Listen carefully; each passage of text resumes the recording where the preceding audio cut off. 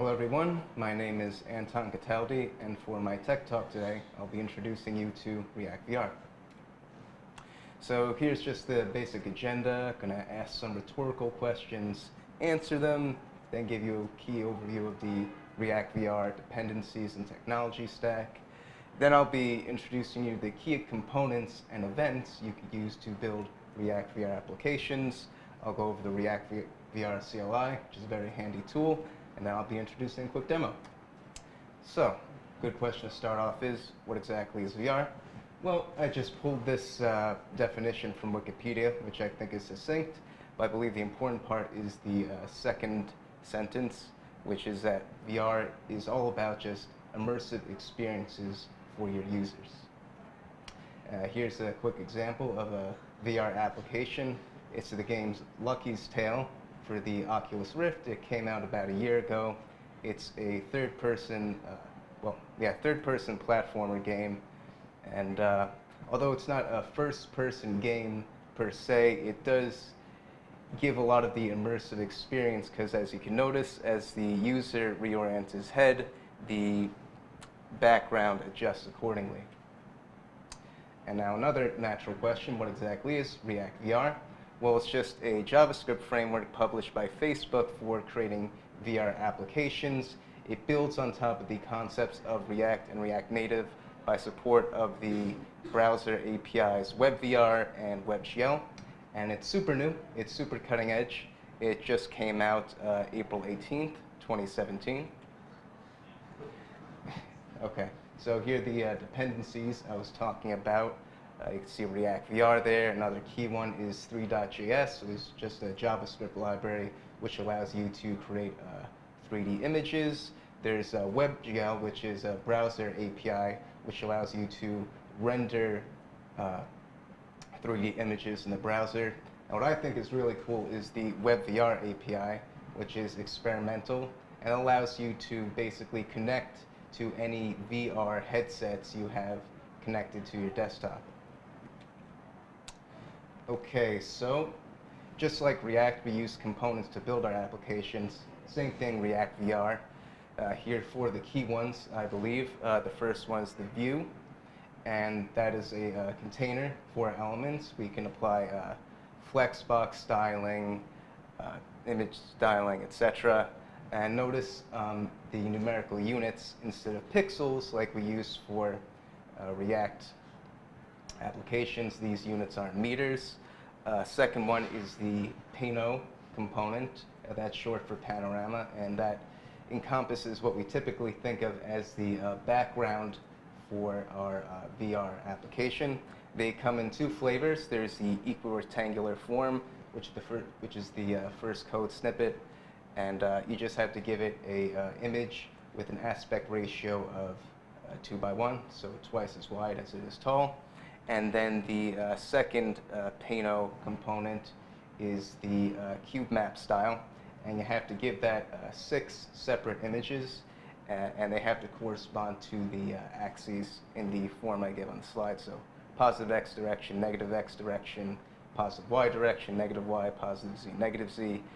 There's the simple text component, which is self-explanatory, displays text. And lastly, there's the model component, which allows you to embed 3D graphics in your React VR application.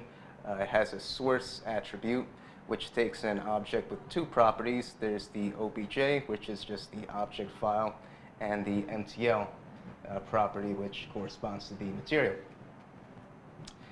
And now we have the components, but we have to give them life. So I like to think that router events in React map to cursor events in React VR. And you can see there are 2 videos on the slide.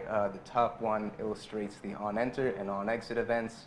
So you can see when the cursor overlaps with the text component, the text changes from green to blue, and the on-exit event fires when we remove the cursor from the text component, and the text changes back to green. And then the bottom example illustrates the on-input component, and I had the on-input component mapped to the primary mouse click, and it just alternates the background of the text component. And Another thing I really like about React VR is this super handy CLI tool. And you can basically get the scaffolding up for your React VR application in 2 steps. You just npm install React VR CLI, and then you just React VR init, whatever you want to call your project name. That's it. You're done. And you can see on this slide, this is the scaffolding that you can get from the React VR CLI tool. There are 3 key files you have to keep in mind. There's index.vr.js. That's what I have shown on the screen. As you can see, it's kind of similar to our main components in React.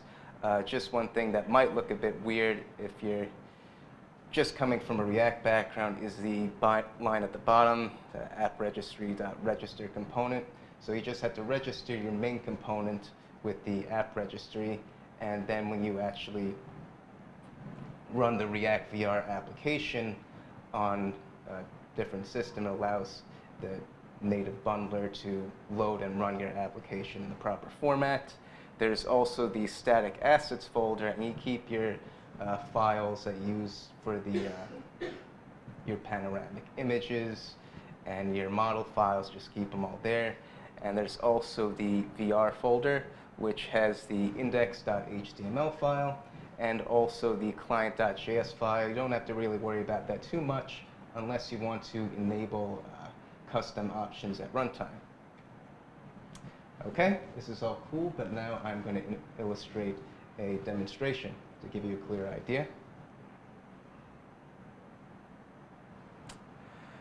Okay, so I have on the left example of a React VR application loaded in the browser, and on the right I have the source code for this application opened in my Atom IDE.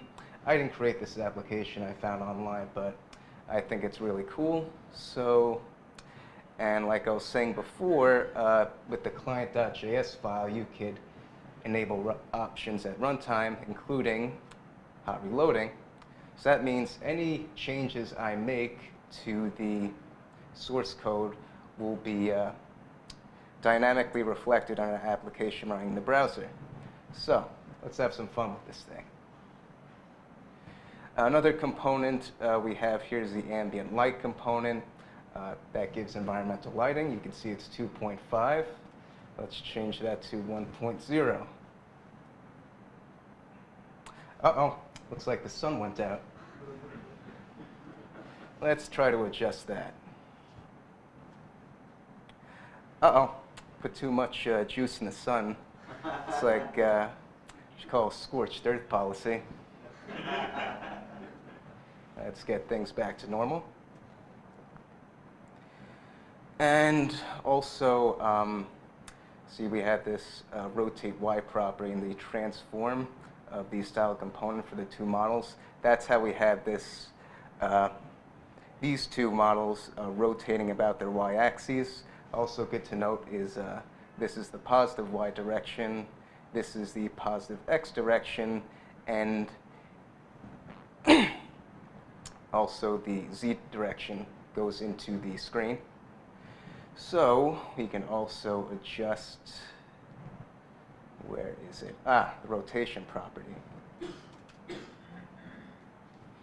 So if you divide by a small number, it should be rotating faster. Let's check that out. Cool. Earth's spinning faster. Let's get that back to normal.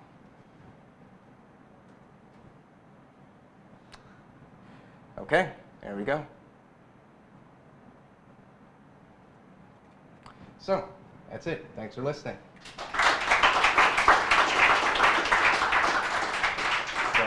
Just got some